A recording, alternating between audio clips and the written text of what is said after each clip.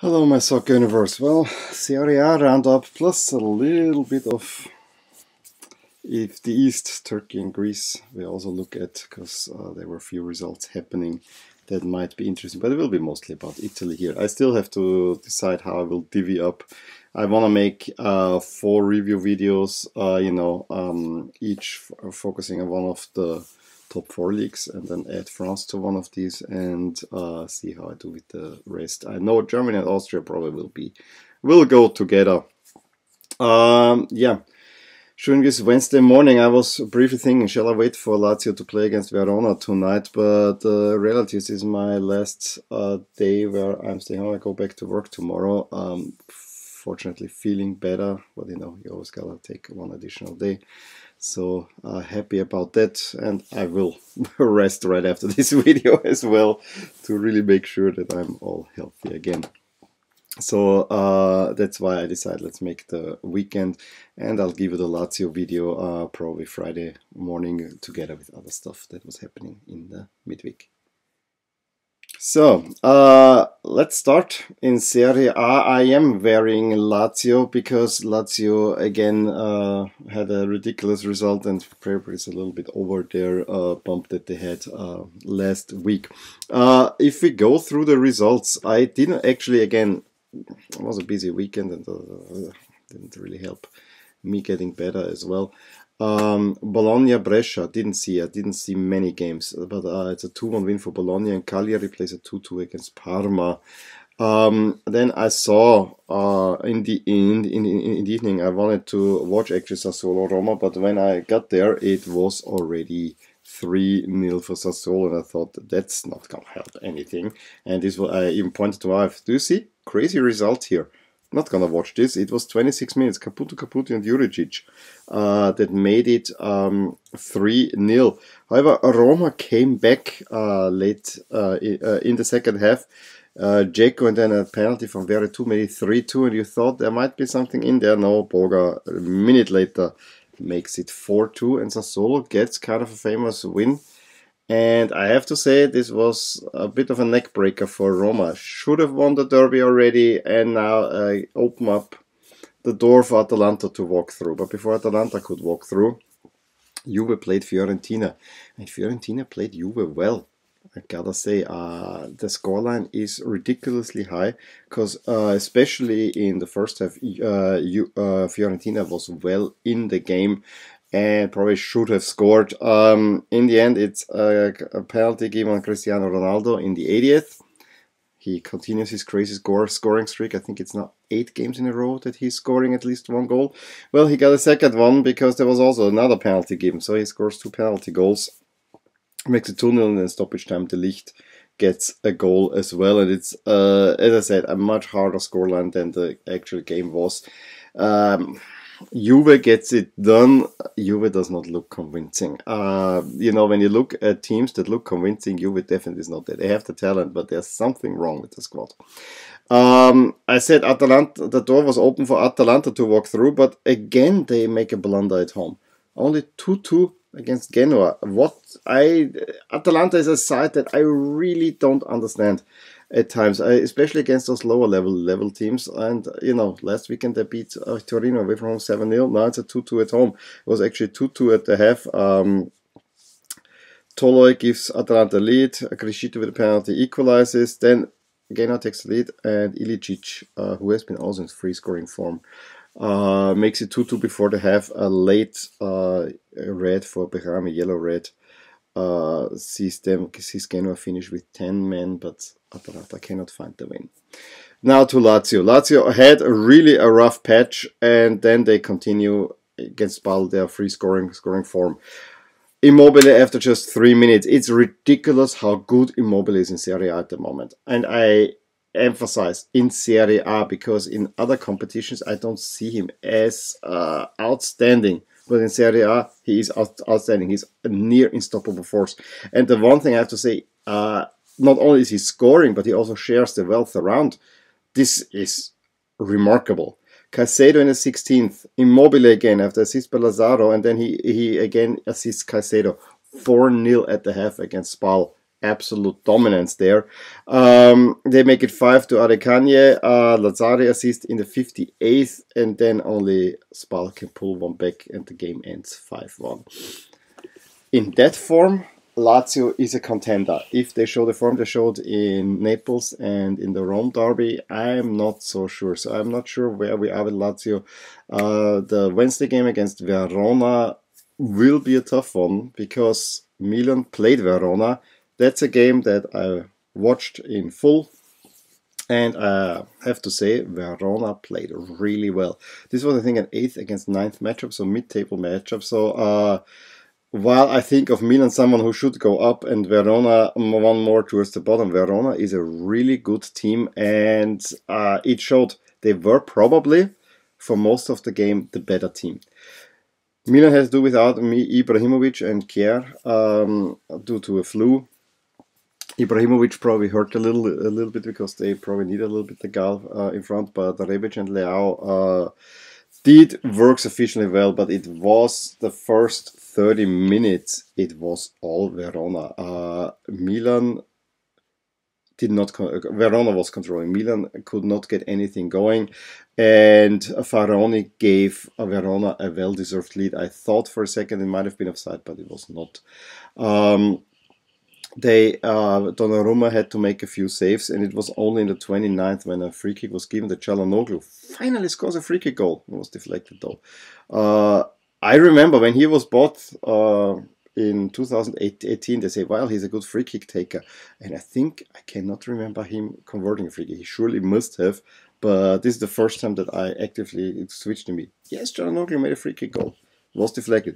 From that moment on, in the first half, Milan was then the better team and could have shortly thereafter made it 2-1. Did not go through. Then second half, similar story for about 25 minutes. Verona the better team. Twice hitting the post, once having clear chances. Donnarumma really extended himself. I really thought this is a game that Milan will lose. And then game-changing event. Really harsh tackle of Amrabat on Castillejo. I know he wanted to go for the ball. The referee saw it also, and then if you look at it in replay, he hits the shin.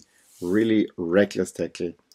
Straight red card. That turns the game around. Milan now going forward. Milan having chances, but a little bit they're off target way too often. Castillejo hits once the post, but most shots go just above goal. There was just some punch in a way missing, and it ends 1-1.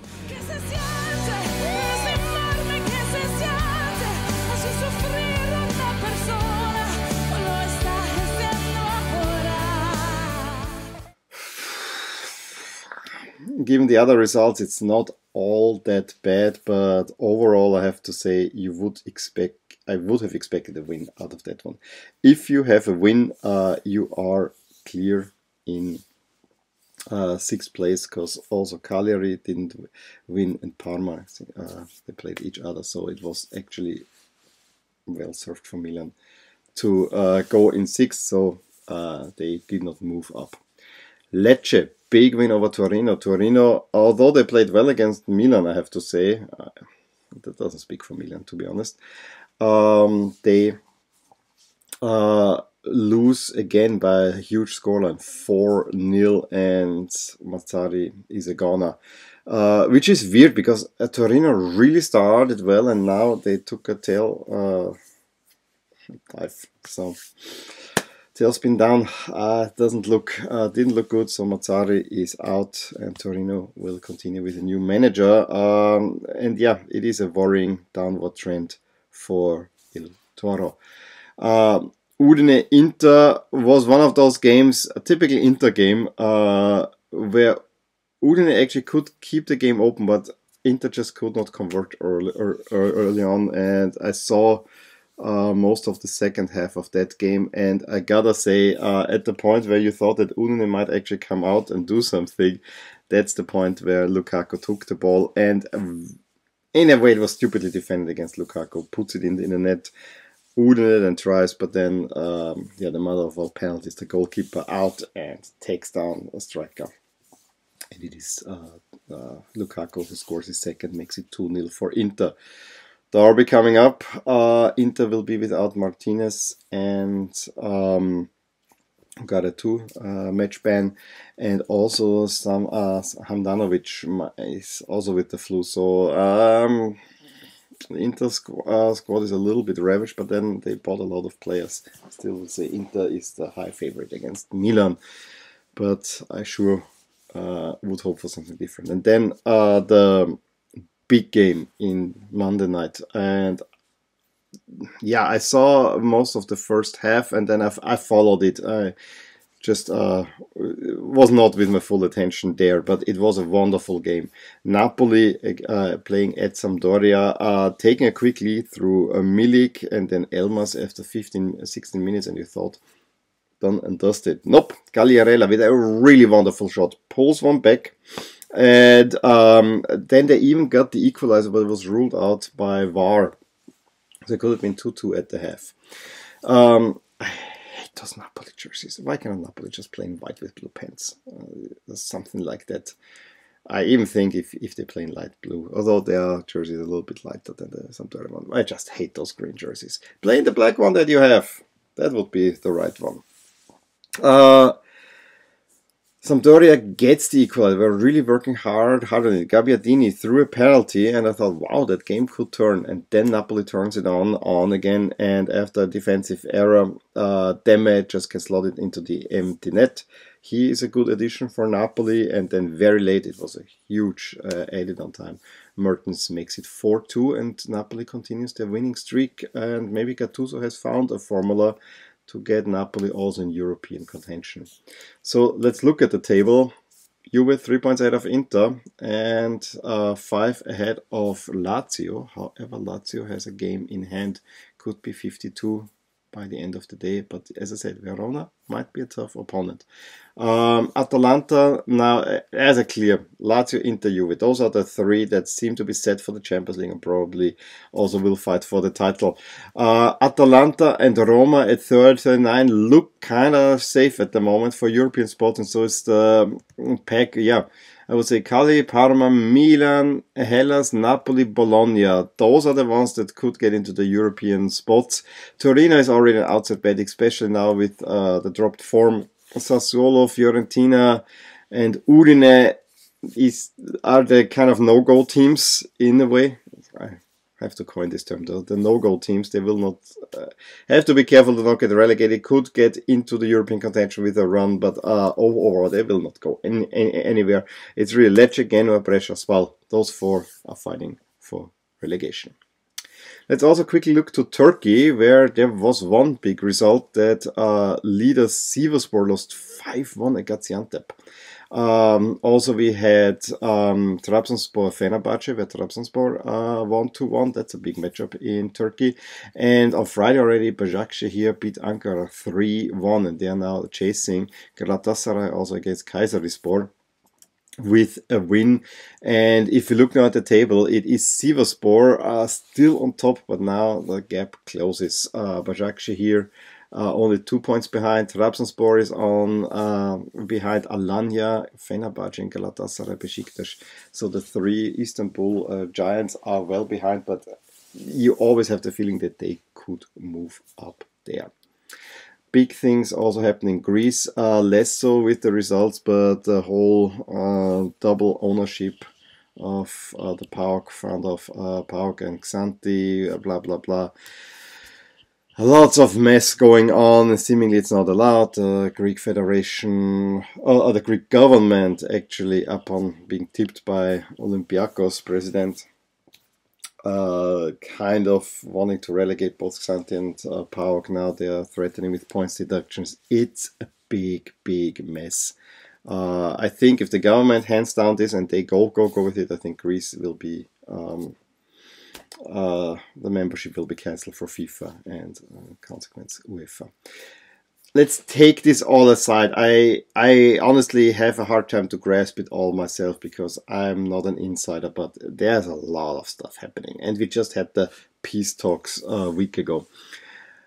Olympiacos beats Xanthi 3-1. How convenient. And then in the on Sunday evening, the big game between Panathinaikos and PAOK. Panathinaikos winning 2-0, and is in good form, but all that it means is that now Olympiacos is top again. PAOK 2 points behind. AEK and Panathinaikos are now in the remaining European spots, and seem to be that those two are in there. We had Xanthi and OFI. I always say Offi because we called my brother Wolfgang Woffi, and then Offi. Yeah, this was kind of, we always said this is your team. It's OFI. Were up there, but I think they're losing now track, and it's really the big four. And Olympiacos, PAOK on top, and then AEK and Panathinaikos make the other two spots. Well, that was the final roundup for the weekend, 1st February weekend. Let me know what you thought about the games, how I summarized them. If you saw anything more, especially the games that I didn't see, if you know more about Greece, fill me in the comments below. It's just a mess there. Also, let me know what's happening in Turkey, that the big three Istanbul teams are not top of the table. Do you think they will come in up? I have a feeling they might. Anyway, I hope you enjoyed this video. Subscribe to my channel if you want to see more videos like these. Give me a thumbs up if you enjoyed this video, and yeah, I will talk to you soon. Bye.